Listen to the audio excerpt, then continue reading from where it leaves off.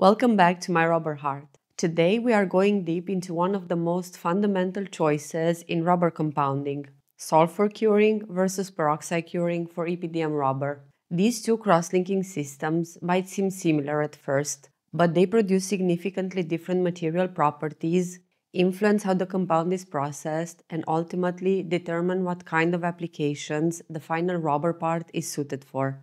To start, let's look at what goes into each type of formulation and what doesn't belong in them. The cross-linking mechanism behind each system is very different, so the ingredients used in sulfur-cured and peroxide-cured EPDM must be carefully selected. Sulfur curing relies on sulfur atoms forming bridges between polymer chains, creating a polysulfidic network. This means that sulfur-based accelerators like MBTS, CBS, or TMTD are included to speed up the curing process and control the type of crosslinks formed. These formulations also require zinc oxide and stearic acid as activators to improve the efficiency of the sulfur cure. However, peroxide-based curing does not work well with these ingredients. Zinc oxide, for example, can interfere with the free radical mechanism that peroxides use to form crosslinks. Instead of sulfur bridges, peroxide curing creates carbon-carbon bonds,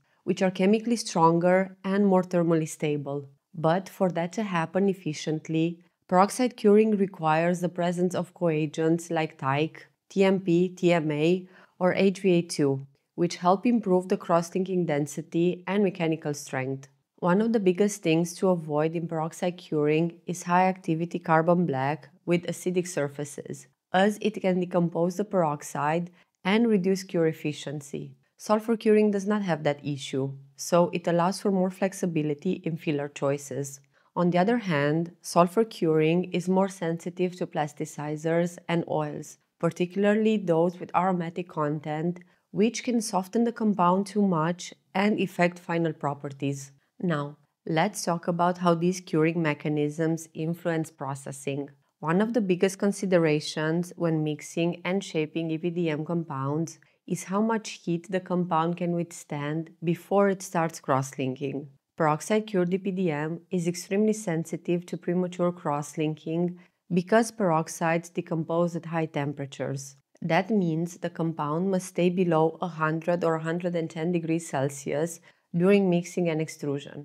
If the temperature gets too high, the peroxide can start breaking down before the rubber is shaped, leading to poor flow, uneven curing, or even complete failure of the final part. Sulfur-cured EPDM, on the other hand, has a much higher scorch safety because sulfur does not start reacting immediately. This allows sulfur-based compounds to withstand processing temperatures up to 130, even 150 degrees without cross-linking too soon.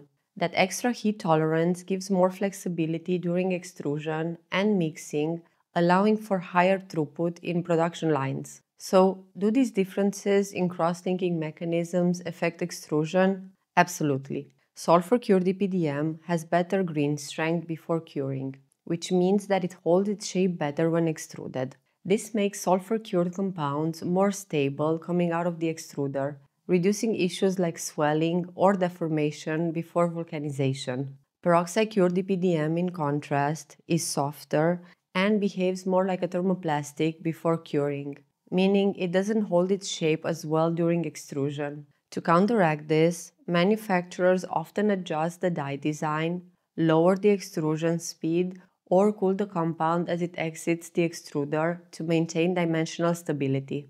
Once the rubber has been extruded or molded, the final curing step is where things really differ. Sulfur-cured EPDM can be cross-linked using steam, hot air tunnels, or salt baths, depending on the application. Steam and salt bath curing are especially common for continuous extrusion processes, such as making rubber seals, hoses, and profiles, because they provide fast and efficient heat transfer, allowing for uniform vulcanization. Peroxide-cured EPDM, on the other hand, requires precise temperature control to ensure the peroxide decomposes at the right stage. One of the most common ways to achieve this in industrial scale production is through continuous vulcanization. In cable and wire manufacturing, for example, peroxide-cured EPDM is extruded around the conductor and then cross-linked in a nitrogen-heated CV tube, ensuring consistent temperature distribution and precise vulcanization.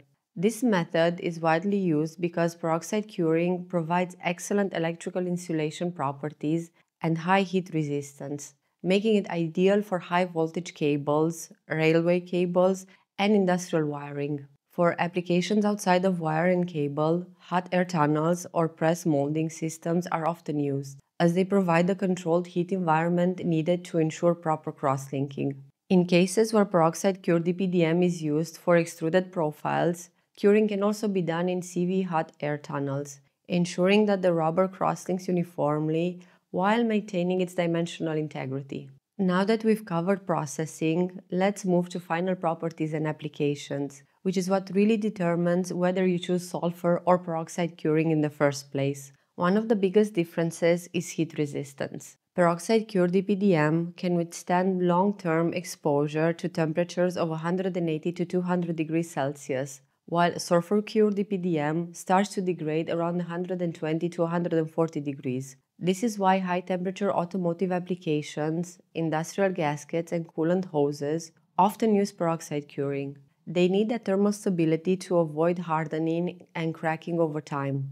Another huge difference is compression set resistance. Compression set refers to how well rubber returns to its original shape after being compressed for a long time. Peroxide-cured EPDM has a lower compression set, meaning that it maintains its elasticity much better. That makes peroxide curing the preferred choice for applications like O-rings, static seals, and premium weather seals, where the rubber must maintain its shape over time to prevent leaks. Sulfur-cured EPDM, in contrast, has a higher compression set, which means that over time it takes on a permanent deformation more easily. That is why sulfur curing is often used in applications where the rubber is moving or flexing, rather than being held under compression. Things like dynamic seals, automotive weather stripping, and vibration dampeners. Chemical resistance is another key factor. Peroxide-cured rubbers perform better against aggressive fluids, fuels, and certain chemicals. That's why they are used for fuel system seals and industrial chemical hoses. Sulfur-cured rubbers, while still resistant to many chemicals, are more vulnerable to oxidation and swelling in certain solvents. And finally, let's talk about weather and ozone resistance. EPDM in general is known for its excellent UV and ozone resistance, but peroxide-cured versions perform better in long-term outdoor exposure.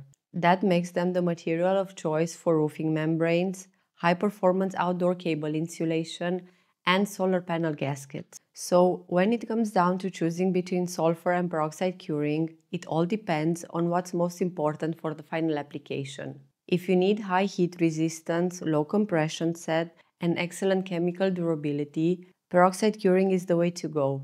If you need good flexibility, dynamic performance, and a lower cost process, sulfur curing is usually the better choice. Thanks for tuning into my Rubber Heart. If you learned something new today, don't forget to like, subscribe, and hit the bell icon so you never miss an update. Let me know in the comments. Have you worked with both curing systems, and which one do you think works best for your applications? See you next time.